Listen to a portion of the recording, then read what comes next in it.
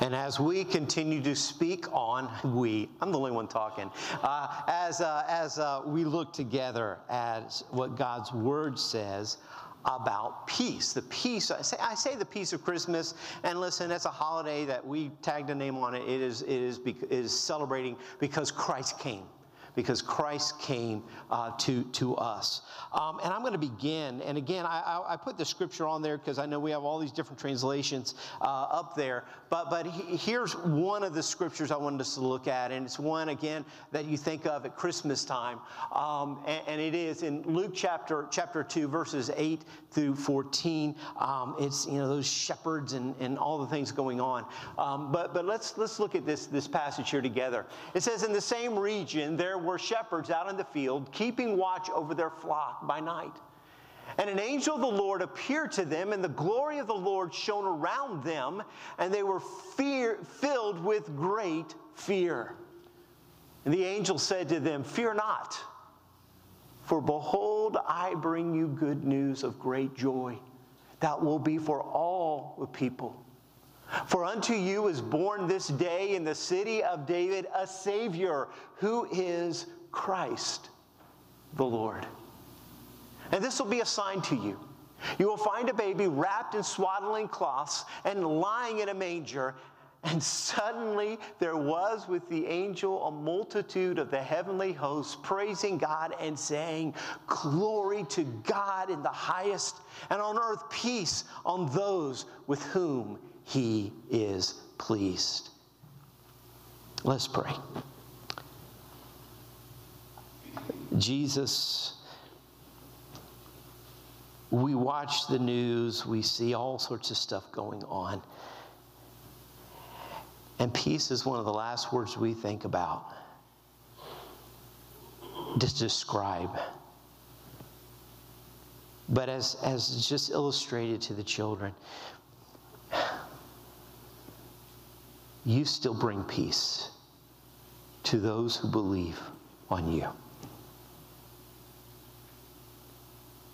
You are the Prince of Peace. Help us as we look further in your word, what that means. Not an empty promise, something that takes us every day into the next.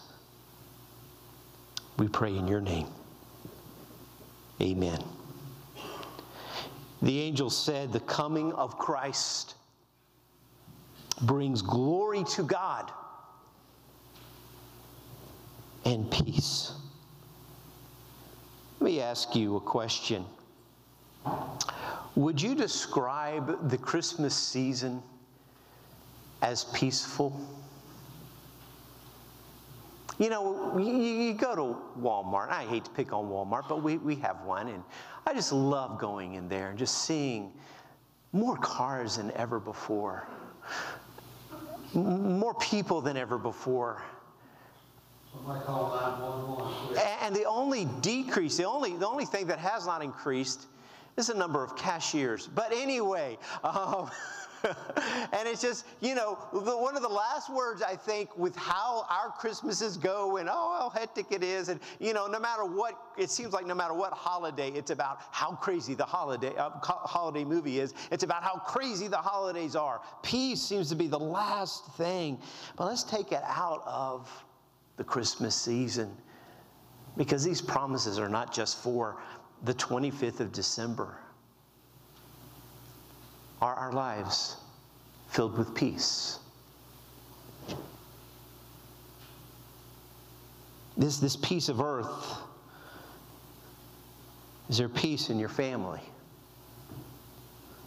Is there peace at work, in finances, in world events? Because when we are honest, we're going, I'm not seeing it. And so in looking at this whole concept of the peace of Christmas, looking at this question, what is peace? What is peace? Here's one thing it's not, and I kind of described this with the children. It is not based on circumstances. You may be in peaceful circumstances, yet not be at peace. It reminds me of the time right after World War II, where in some of remote islands there were Japanese soldiers there who didn't get the word. They were still fighting a war that ended. Things can be going well your way, but yet you're still troubled. The opposite is true. You may be in unpeaceful circumstances and yet be at peace. This is what Christ can bring. Let me go to a very familiar psalm. Psalm 23, the Lord is my shepherd and all that. But let me just look at what is unpeaceful about the shepherd's psalm. Even though I walk through the valley of the shadow of death. Does that sound like a walk in the park?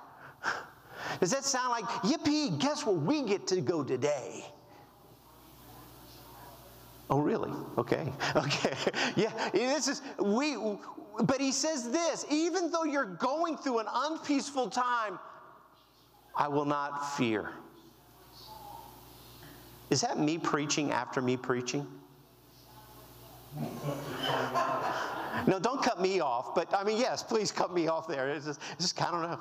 It's supposed to be on do not disturb, but it disturbed. It disturbed everybody. Speaking of disturbing, peace brings, anyway, that's a great illustration. We had planned that beforehand, but yet, all these things interrupt what we want is this conversation. But look at this, the shadow of death, yet I will fear no evil because you're with me. Your rod and his staff, they comfort me. I look over there and I see no matter what it is, no matter what's going to happen through this valley of the shadow of death, you're with me. And going to the next verse, you prepare a table before me in the presence of my enemies. Now again, this is called the shepherd's psalm. One of the things that sheep can't do is if they detect any of their enemies in the area, the last thing they're going to do is eat, Yet, in an unpeaceful group, I can eat. You know what? My head with oil, my cup overflows. Somebody wrote this, I don't know, but it's a good little quote. Safety consists not in the absence of danger, but the presence of God. Jesus put it this way, peace I leave with you. My peace I give you. I do not give to you as the world gives.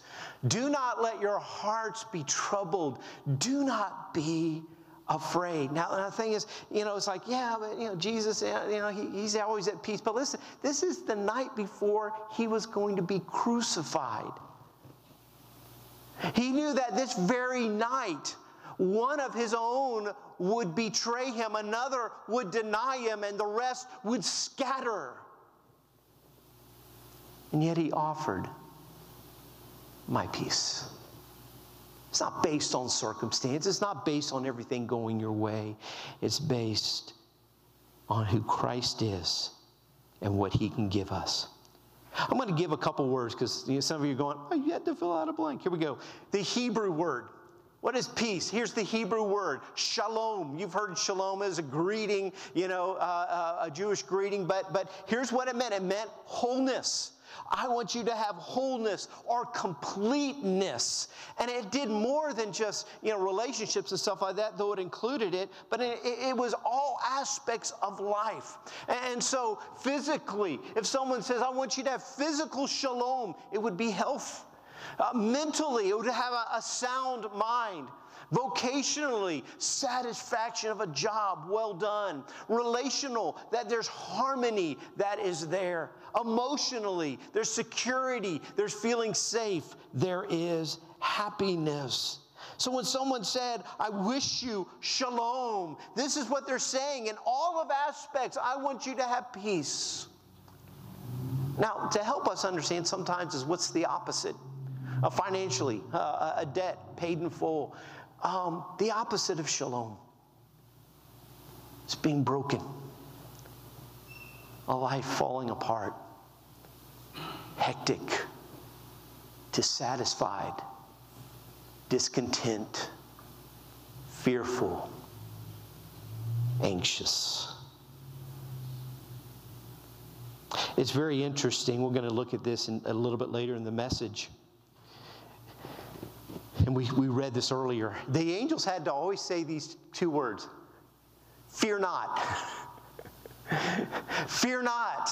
And they give a reason why. We're going to look at that in just a little bit. But here it is.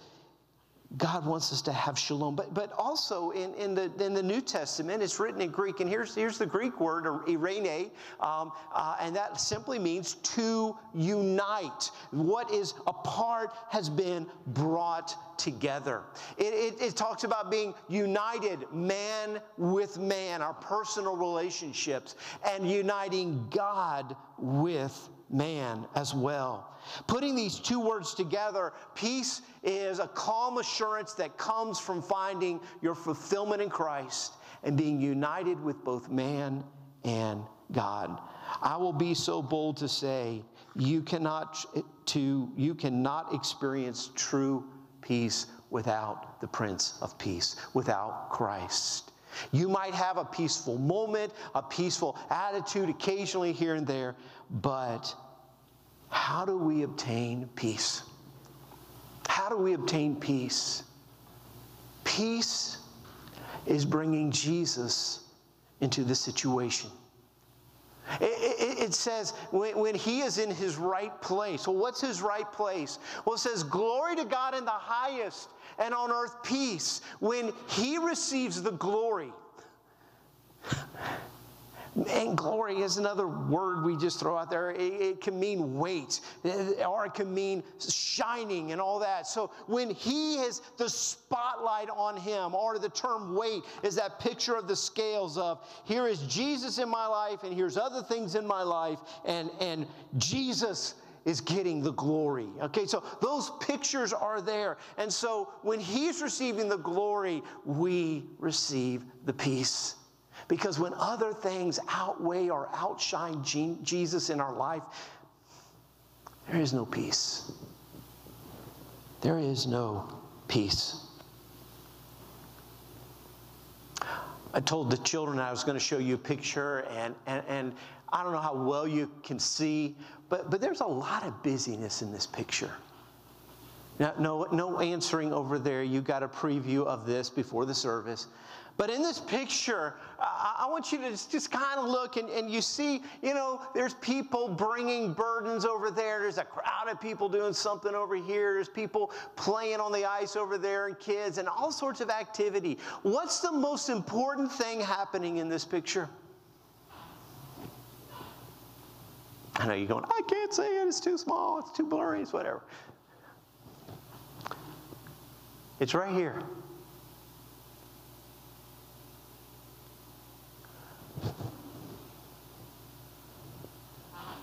A little close up. This is, and I don't know how to pronounce Norwegian names, Bruegel's painting The Census of Bethlehem. Now he drew this picture in his setting, in his time, because there was no snow in Bethlehem and all that other stuff. But he's like, if it happened here, what would it look like? And in all the busyness that's going on and everything you can so miss. And again, a clearer picture, I wish you could. But, here's a guy, and he even has a saw on his shoulder, so we know, hey, that's Joseph and Mary.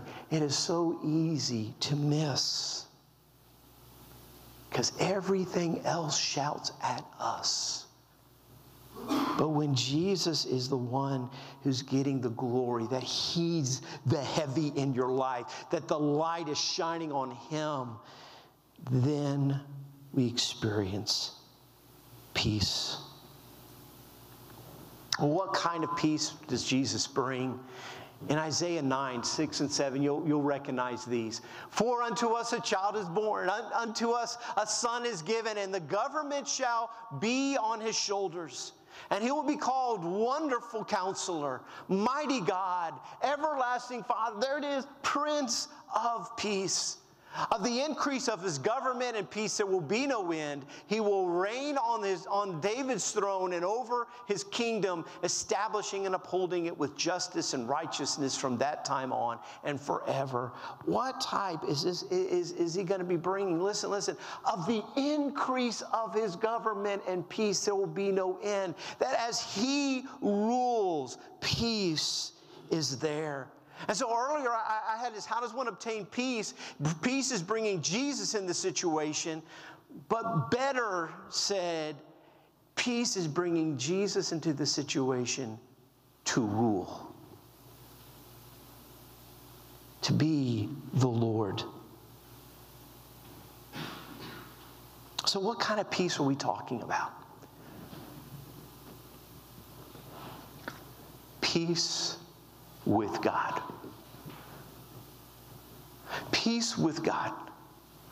Peace with God is dependent on saving faith.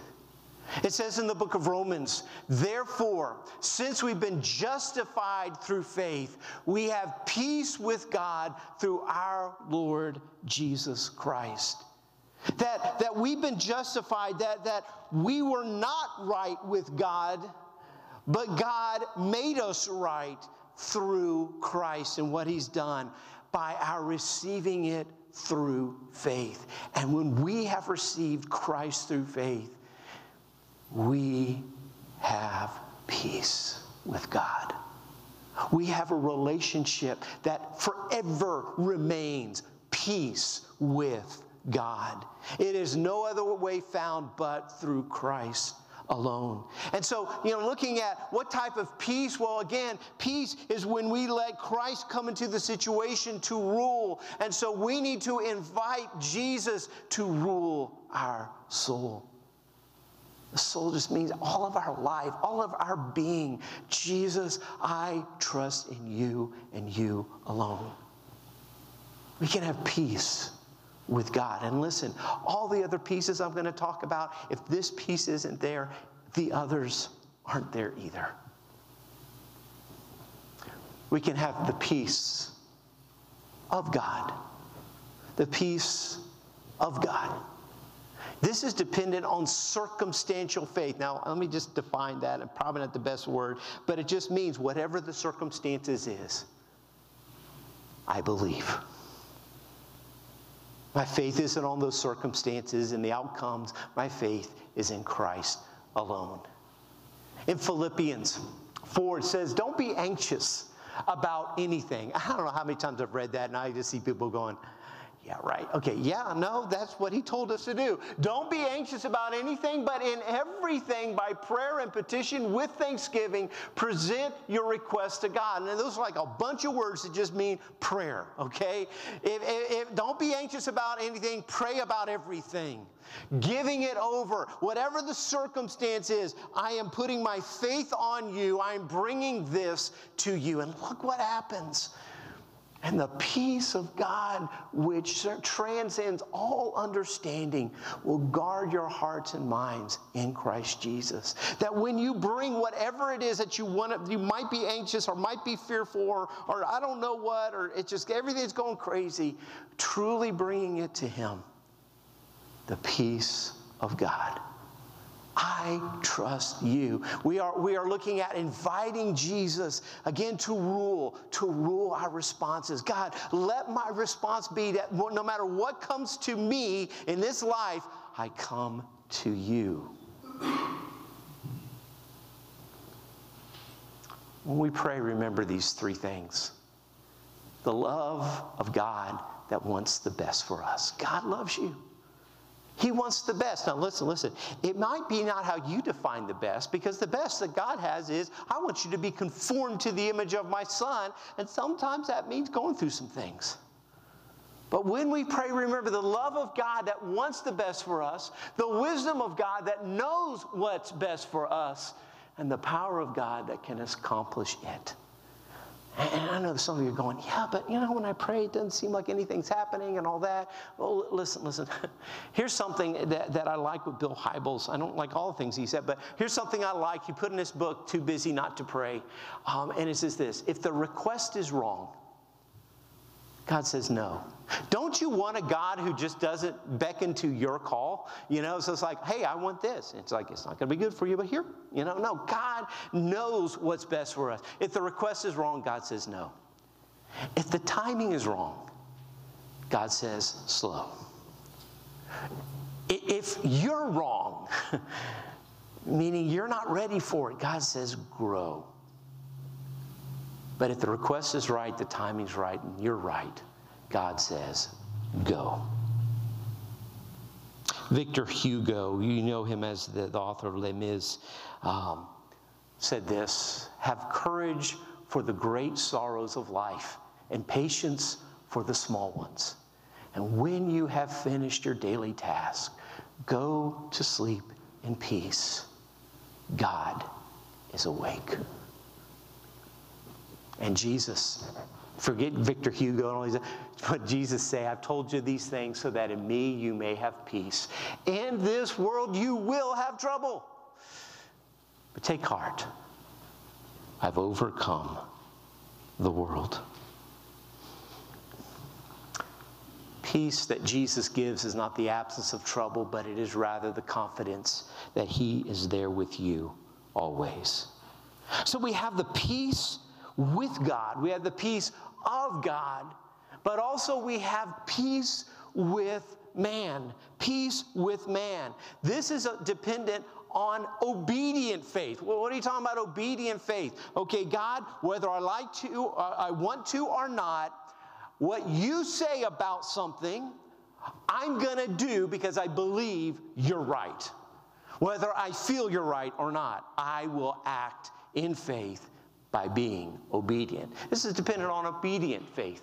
Inviting Jesus to rule your relationships. Specifically, now there's a lot of other things that we dependent on obedient faith is, but when you're looking at your relationships, listen, when somebody does something bad to you, what naturally do you want to do? Do something worse to them. It's that old Bugs Bunny thing with Yosemite Sam, and they start with a little knife and then a big sword and then a little gun and then a big gun and then a tank. I mean, it just escalates. What does it look like?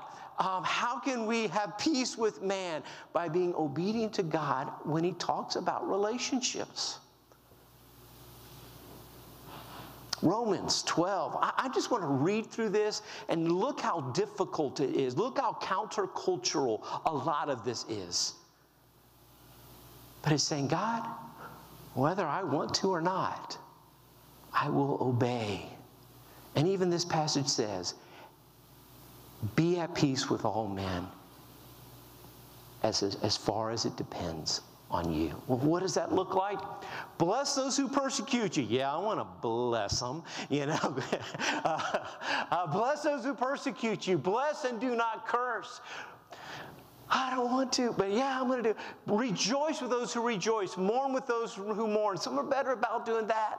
Live in harmony with one another. Do not be proud, but be willing to associate with people of low position. Don't always look, hey, let me always be around my friends and all that. No, I'm going to be around other people too. Don't be conceited. Do not repay anyone evil for evil. Be careful to do what is right in the eyes of everybody. Yeah, but I don't have to do it. I can do it. I have freedom. No, that's not what it says. Be careful to do what is right in the eyes of everyone. If it is possible, as far as it depends on you, live at peace with everyone. It's not always possible, but as much as it depends on you. Do not take revenge, my friends. Leave room for God's wrath, for it is written, it is mine to avenge. I will repay, says the Lord. On the contrary, if your enemy's hungry, feed him. If he's thirsty, give him something to drink. In doing this, you will heap burning coals on his head. I love that passage because at the last part, you're going, yeah, that's what I want. I want them to have burning coals on their head. Okay, we're not going to go into all the details there, but he's just saying, listen, you do your part in obeying me. And here's one list after other of here's things to obey. Do not be overcome by evil, but overcome evil with good. That's just one sample of, here's a bunch of, you want to have peace in your relationships? Do these things. But I don't want to do that. Then you're not going to have peace in your relationships. Are we going to obey the word or not?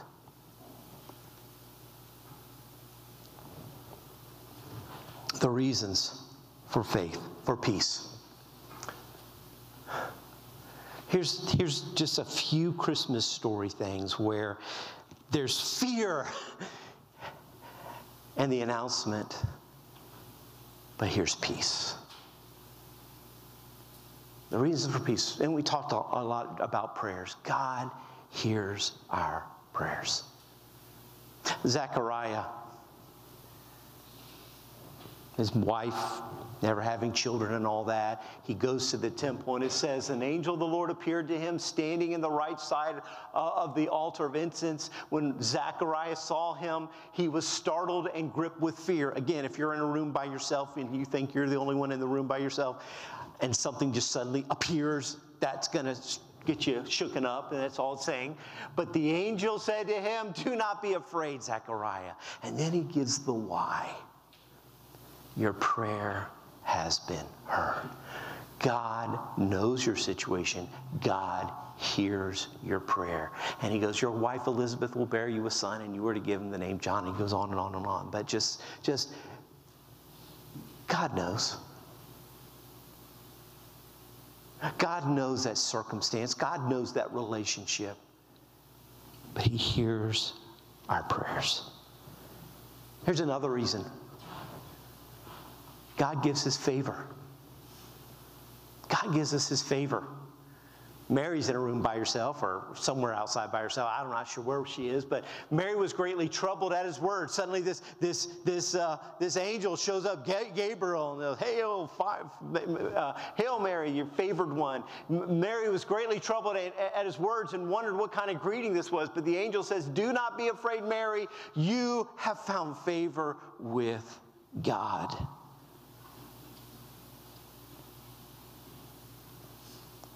How does one get favor with God? Only by God's grace. It's never deserved. Not even with Mary. God came to her situation and he gave her his favor. Even the shepherds, in the passage we read earlier, one of the translations says that we can have peace on whom his favor rests. God wants us to know his grace. Another reason for peace, and we're going to end with this. God gives us great news.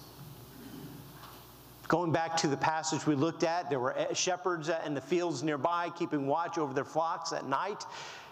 And the angel of the Lord appeared to them. The glory of the Lord shone around them, and they were greatly terrified. And here's those words. The angel said to them, do not be afraid. And then he gives them the why. I bring you good news of great joy that will be for all the people. Today in the town of David, a Savior has been born to you. He is Christ, the Lord. If you need a reason for peace, you look to the manger, that God would send his own son, but he would move his son to be put on the cross. That is how he is the Savior. For he took my punishment and your punishment. And unless Christ has taken your punishment, you're lost without him. Believe on him so you can have eternal life. This is the good news. That even though we were enemies, he came in grace. 2 Corinthians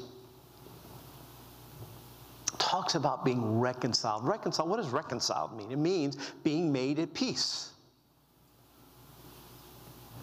And it says this, all of this is from God who reconciled, who made peace with us to himself through Christ. But watch this, and gave us the ministry of making peace. That God was reconciling, making peace with the world to himself in Christ, not counting men's sins against them. And he has committed to us the message of being at peace with God. Listen, if you are here today and you do not know Christ as your Savior, the message for you is God sent his Son so you could be at peace. That no matter how good you think you are, the Word of God says that you're a sinner and you are at enmity with God. But he sent his Son so there can be peace for all who believe. But now I talk to those who are believers, who have received the ministry of reconciliation. What is our job? This is from God who reconciled us to himself through Christ and gave us the ministry of reconciliation. Look at the last line. And he has committed to us the message of reconciliation. What's our job? To let other people know who don't know you can have peace with God through Christ alone. We are therefore Christ's ambassadors. As though God were making his appeal through us, we implore you on Christ's behalf,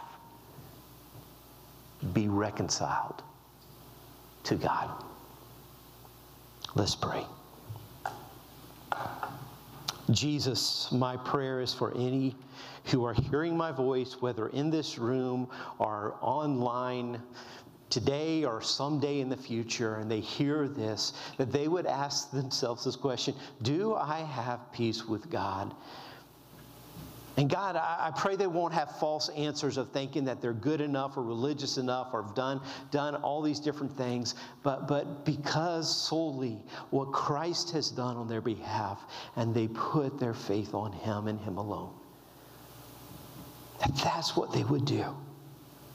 That God, my job, and all the believers in this room are saying, be reconciled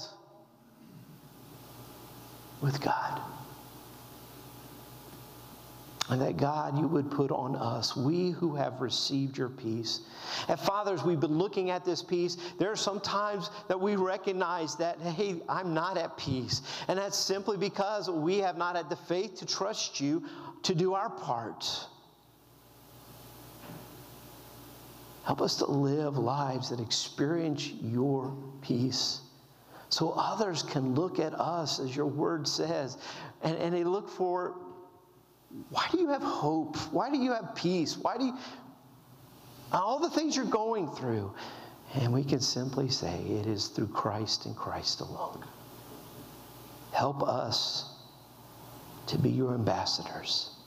Help us to join other ambassadors, like our missionaries that are out there, to support them as they are letting people know you can be reconciled. You can be at peace with God.